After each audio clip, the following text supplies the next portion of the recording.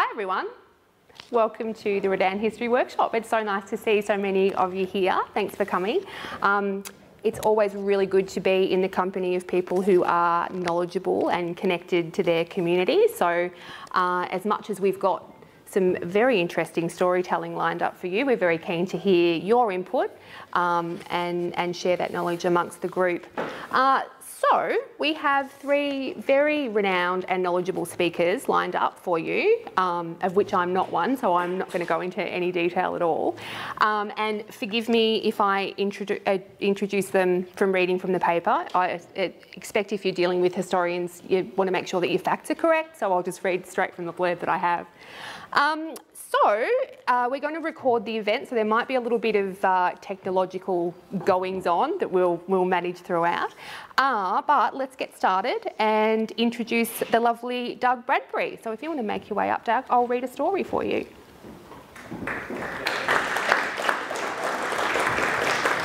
Thank you. So, born and bred at 503 Talbot Street, Doug attended the Urquhart Street Primary School. He taught history for 30 years at Ballarat secondary schools, mainly at Ballarat North Tech. And then he spent over a decade at the Gold Museum at Sovereign Hill. His engaging and thought-provoking introduction to the goldfields was enjoyed by over 100 schools every year. You've probably taught my children. Doug's family has been involved in mining in Ballarat since 1853. His grandfather, Daniel Bradby, walked to Ballarat in 1858 as a 10-year-old boy. His other grandpa, Arthur de Leyland, erected and dismantled the poppet heads of Ballarat mines. Doug's written 7 books in the Seriously Weird History series, which continue Doug's passion for engaging people in reading, enjoying and reflecting upon the human story. And he's also written a number of books on Ballarat's history. So I will pass over and Doug will share his knowledge. Thank you. Okay. Oh, goodness, I'm behind this thing. There I am. Okay. Well, it's been a while since I've been on a stage in Redan.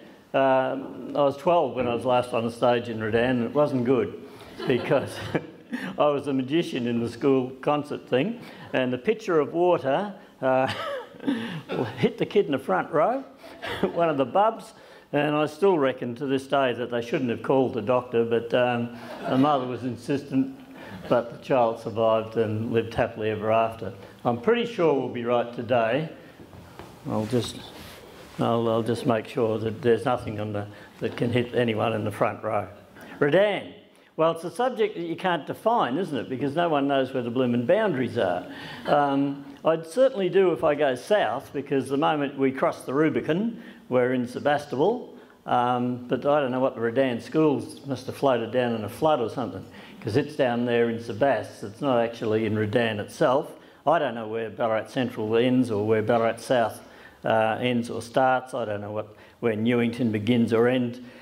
But growing up here in the 1950s, it felt like the 1850s was the way my grandparents talked to me all the time. Growing up here in the 1950s, I certainly knew where the centre of Redan was, and the centre of Redan, as far as I was concerned, was 503 Talbot Street. That's where I lived. My church was that way, my school was that way, my tram was that way. What else have I got? I kicked the footy in the street out the front with my cousins, the Leyland boys. This is my part of the world. I grew up at this part. If I really had to name the centre, and there's no commercial centre, is there? The main road that takes the traffic through Redan is on the edge rather than the middle, Skipton Street I'm referring to. And there were corner shops everywhere, not a great cluster of them. There's a school there and a church there and the butcher's there and the baker's somewhere else. So the whole darn thing seemed to be remarkably spread out for my childhood in the 1950s. The word itself, I always assumed that Redan was a place for the Crimean War, because this is 1854, 55, 56. And what's going on at the time is the Crimean War. So if you were a wealthy miner and you had done very well on your mantelpiece in Redan in 1860, would have been that. Because here's the Turkish leader, here's 5'2" of Queen Victoria, that's where she stopped, and this is Louis Napoleon, the French president, and these were the images of the Allies against the Russians in the Crimean War. Now, the Crimean War dominates in terms of names all over this place, doesn't it? So we've got Nightingale and Balaclava and Ripon and Raglan and Cardigan, Sebastopol. So I thought Redan must have been one of the places in that war. Not quite, close. It's a corruption of the French word redoubt. The Allies attacked the big fort of Sebastopol, and in front of the fort was the big redoubt, the barricade that you had to take before you could attack the city. They failed in the attack, so the redoubt, well, we can't say a French word, that's ridiculous. People like de Lalande, we have to say it as de Leyland. So it soon got anglicised to Redan. So it's actually the barricade in front of Sebastopol. Yeah, not bad. Central Ballarat, Redan in front of Sebastopol, Sebastopol down there over the other side of Rubicon Street. So that's where the word Redan comes from.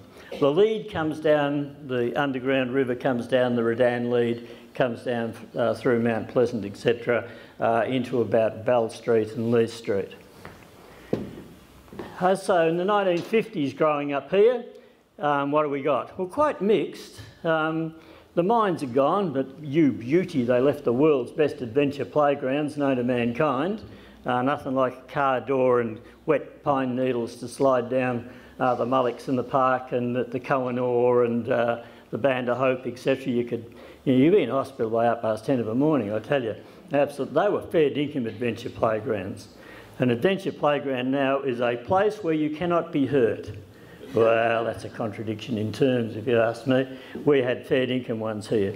The quarries, and across the road there was a ripper, and they became tips and filled in. They were too scary for me. Straight downside through that bluestone and water at the bottom, and you only have to have a little look at Trove to see what happened in many of those, and it isn't good. So the quarries were finished as well, but they were still filling them in. During World War II, when the Americans left from the Victoria Park, all the stuff they didn't need, tables and chairs or whatever, were taken over and thrown in the tip, into the Tricardo tip across the road there in the park, and local people came and pinched the stuff.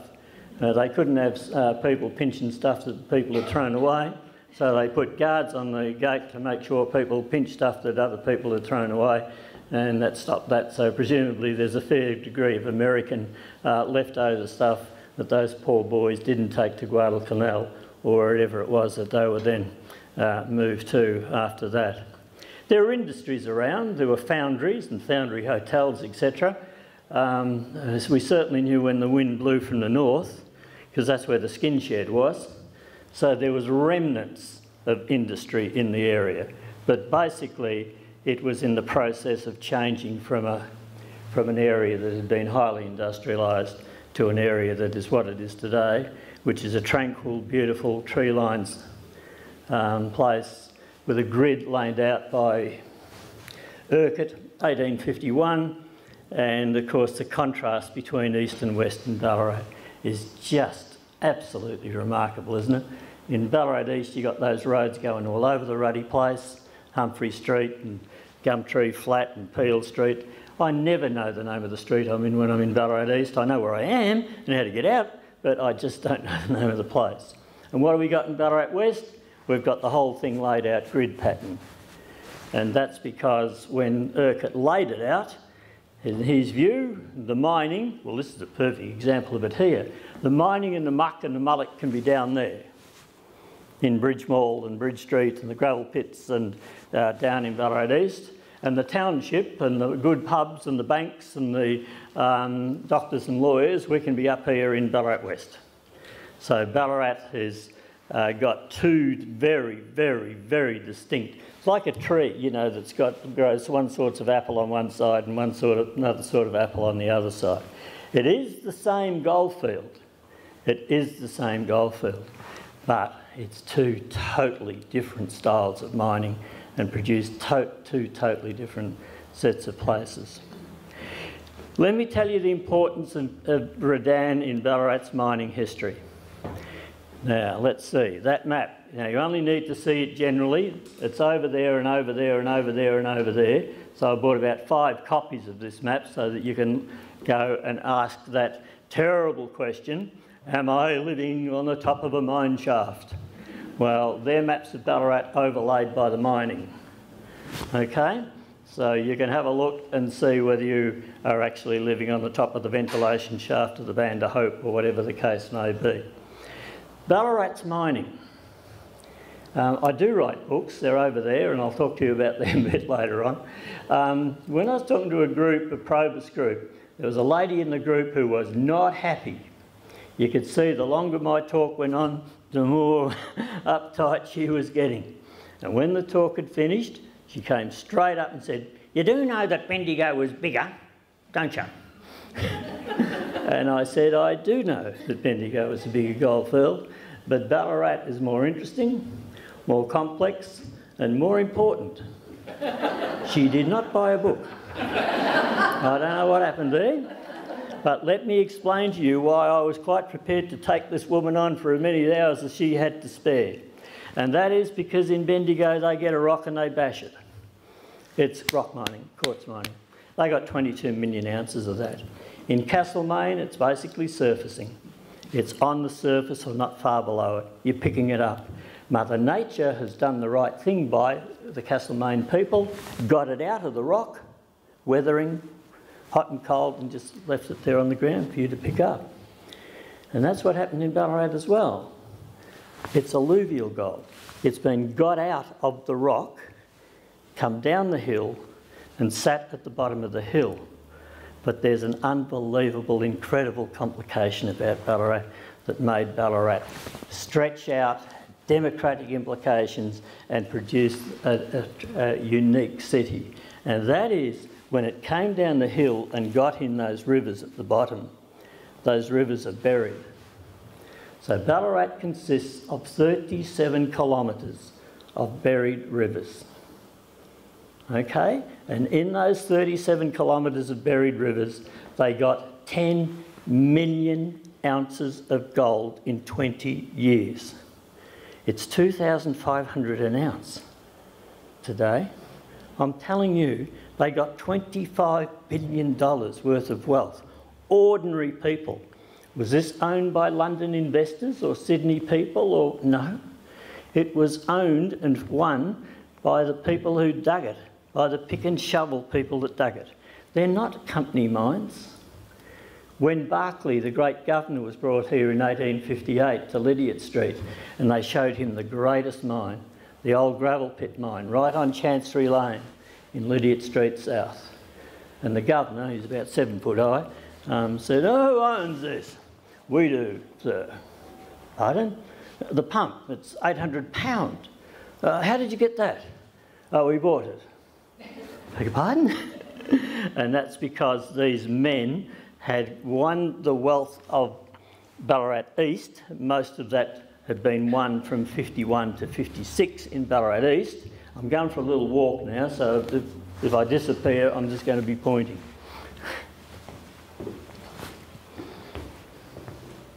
It's found there at the base of Sovereign Hill, the Canadian. This is where the monster nuggets are. You're 60 foot deep, you're 80 foot deep. This is a buried river. It's under Main Road as you travel from Ballarat to Buninyong. You get under Bridge Mall, you're 200 feet deep. 3 cricket pitches converted into real language. You're about 3 cricket pitches deep. It's a flowing river. You are working it 24 hours a day or you drown. No good coming back at 8 o'clock next morning looking for it. It will be filled with water. And then, and this is the interesting bit for Redanites, it hit this brick wall. The whole of Ballarat West. And we can see it by simply looking out the window, is one great big long plateau from the west until you hit the escarpment, Dana Street, Sturt Street, White Flat, the Redan wetlands, right down to Magpie. There's an edge, the escarpment. And what you're on here is this plateau. it's a lava flow. If we get out and try and dig a mine out there, you'll find out it's a lava flow. This is basalt. You'll find out what it is, and you can forget your pick and shovel. You better start finding some more complicated stuff to do. So Ballarat West, Redan, Sebastopol is about finding gold that is under, in a buried river, 5 lava flows down. Technically, it's incredible.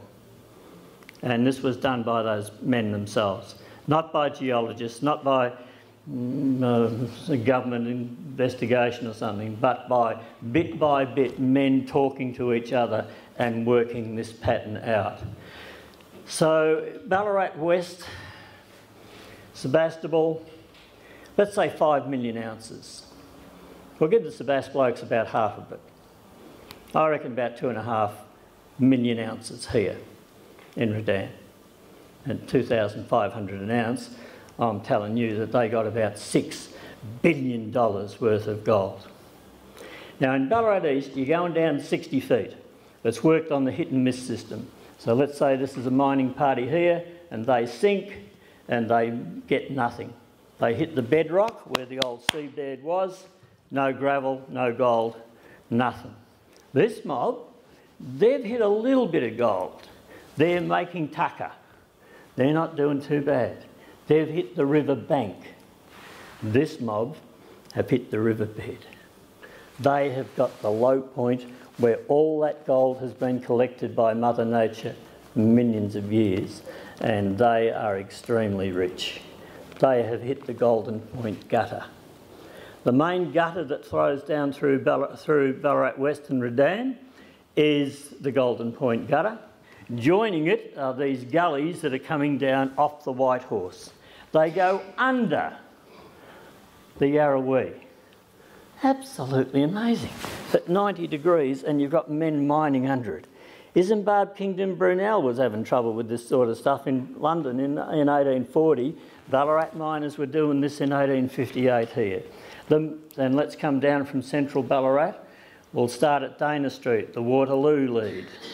Go down a bit further, the Nightingale, and then the Malakoff, the Milkmaid, the Mount Pleasant, the Miners' Right, the Redan, the Frenchman's.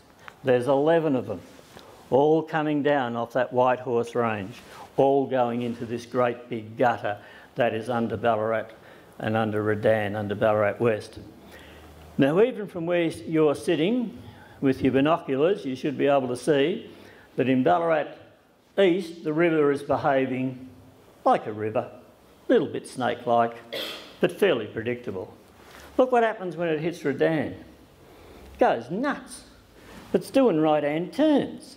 It turns left down Lydiate Street, right up Dana Street, left again, and then down behind Talbot Street, then left and then back a bit. It's incredibly difficult. A, you've got to get down there. B, you've got to find it. Then you've got to have the means to lift men, gravel and water from 300, 100 metres down. You've got to have hellish power. This is beyond, you're not standing there with a ruddy windlass, are you? This is well and truly beyond it. Sovereign Hill is wonderful. It shows you everything that happened in Ballarat East. It tells you nothing. There's nothing about under the basalt. There's nothing about Redan and Sebastopol's story. There's nothing about how that was the great penetration that caused it. So in terms of my books, they discover it, the story of Ballarat East, and this is the story of Redan. This is a bit more complicated, and it's a bit thicker, and it's a bit harder to explain, but these are the blokes thinking it through and thinking it through. And in 20 years, all of that gravel has been taken out. All of that had been examined, the gold extracted from it, and that's the end of that system. And then Ballarat had to be survived. Something had to happen to keep Ballarat going. Somebody had to say, well, where the hell's it come from? Well, it comes out of courts. Bendigo's finding it in the courts. Perhaps we could. Now, where did that breakthrough occur? Well, it occurred at a number of places.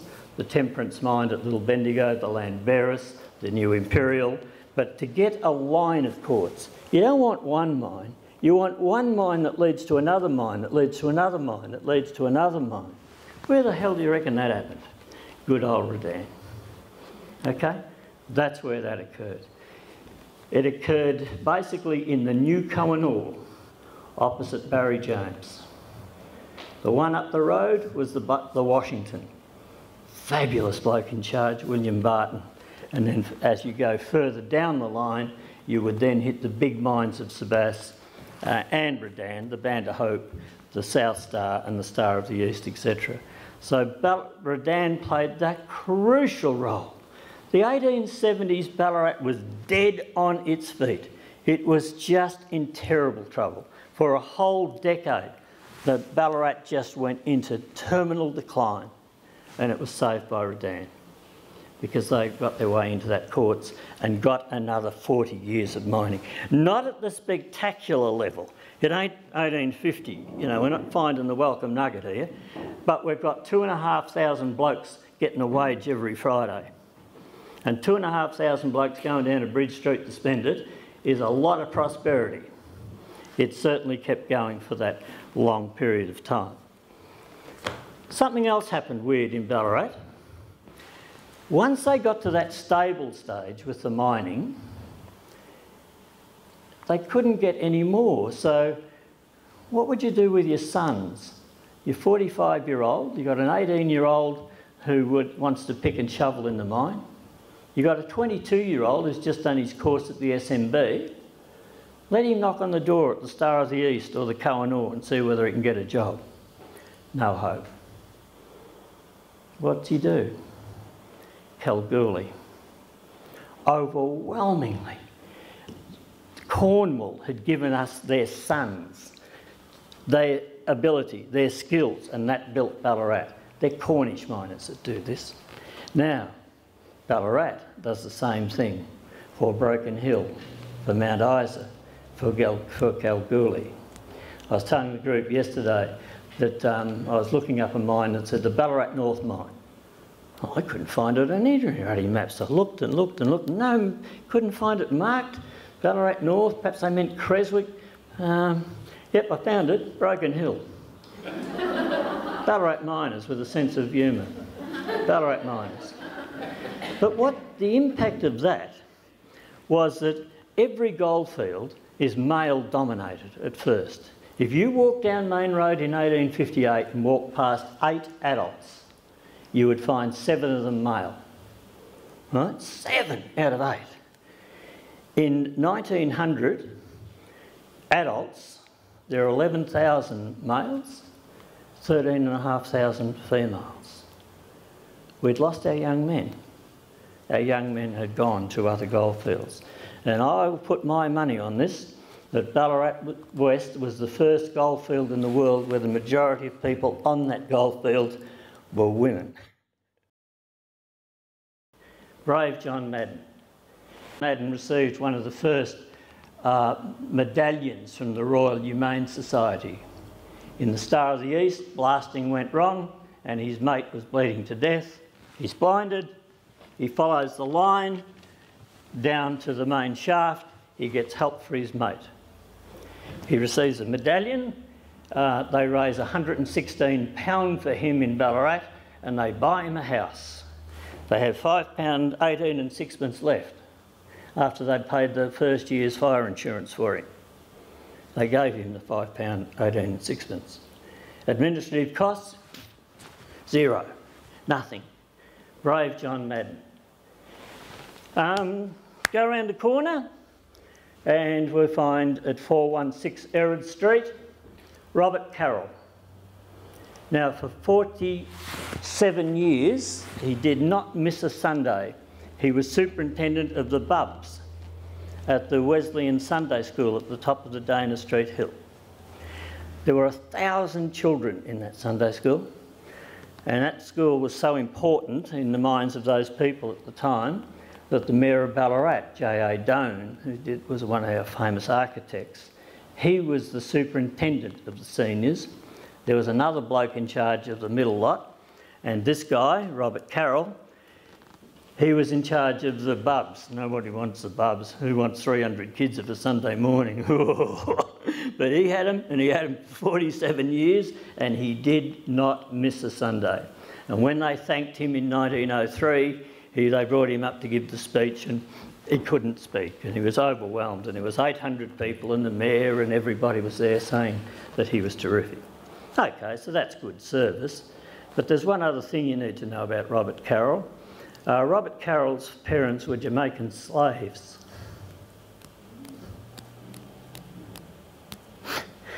Absolutely remarkable, absolutely incredible. That bloke had an honoured position in this community for 47 years. What's more precious than your 5-year-old child? I can't think of anything. And thousands of them were educated by that man.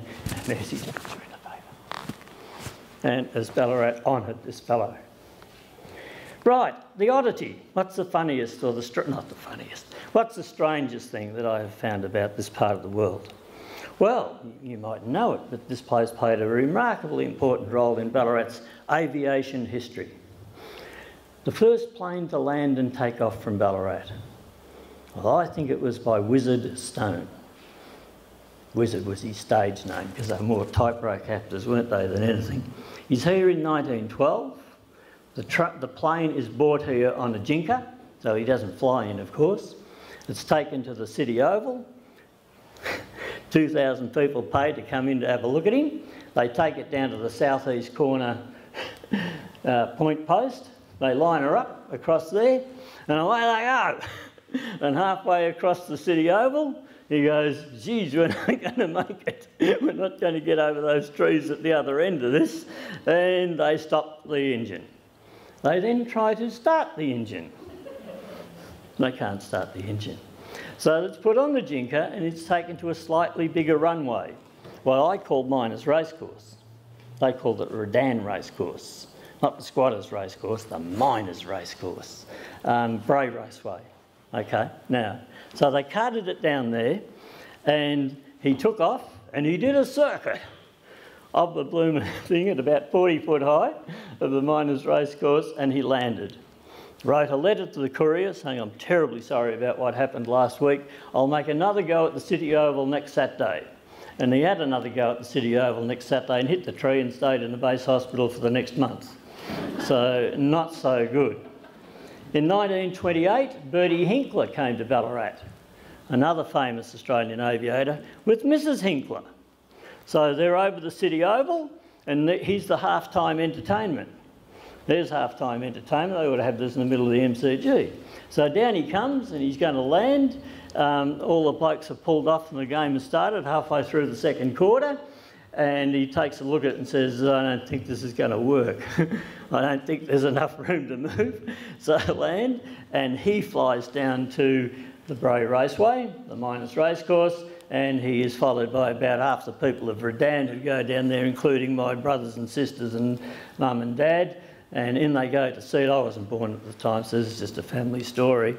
And Bertie Hinkler and his wife land safely. And then a small tragedy. Rover the dog got lost. Dad lost the family dog. And he was blamed most bitterly over this matter. And he claimed that Bertie Hinkler had stolen the dog, and the family would go out on the veranda every time a plane flew over, and Jack and Dawn and Max would wave to Bertie Hinkler and Rover the dog, who were leaving the area. They did eventually build the aerodrome, didn't they? And Amy Johnson came here, what's his name? Charles Kingsford Smith came here. We had the record, Ballarat. He wouldn't take an official lunch because he said, I'm here on private business. It's just, I'm charging people to fly in the Southern Cross. So his plane, the Southern Cross, came here. And it took 12 people each time. So, you know, they'd stick 12 in it. Off they'd go, 8 minutes, down, next, down, down. And the record was Ballarat. We had more than anybody else. He did 42 flights one afternoon. 42 flights. So I make that about 500 Ballarat people who have been in the Southern Cross, flown over this town by Kingsford Smith. Absolutely fantastic. Monash has been here. The Queen, of course, has been here to Ascot Street. Queen Victoria's sons have been here. People like John Madden and Robert Carroll. And let me end by just saying, what can we do here? Where is it?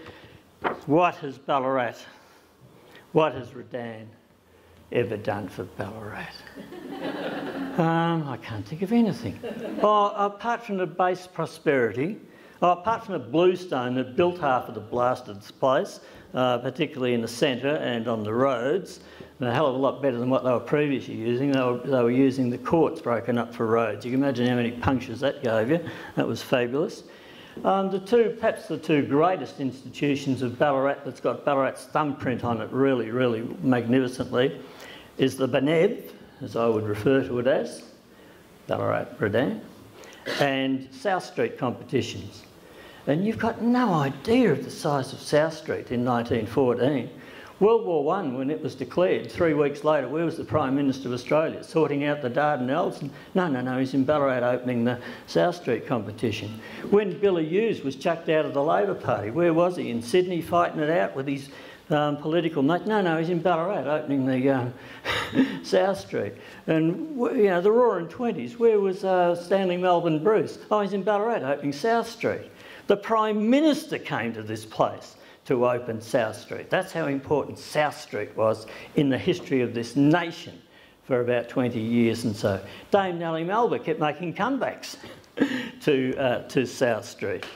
It's a glorious suburb. It's got trees, it's got the corner stores, it's got schools, it's got churches, it's got a fabulous story, and most importantly, of course, I reckon what Ballarat has done, it provided my home, my church, my school, my friends, my street, my tram, my community. Thank you.